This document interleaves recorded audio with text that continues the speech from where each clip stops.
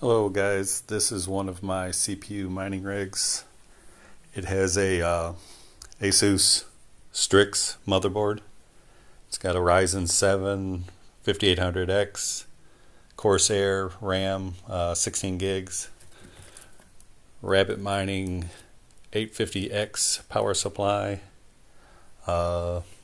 Corsair water cooled.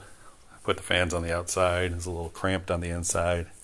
It has a 1390 EVGA in there for testing and for a little bit of gaming and some editing. The case is different. I got the case for a great deal a couple years back. Brushed aluminum. This is the front. This is the top where it vents. The back side. And what's weird is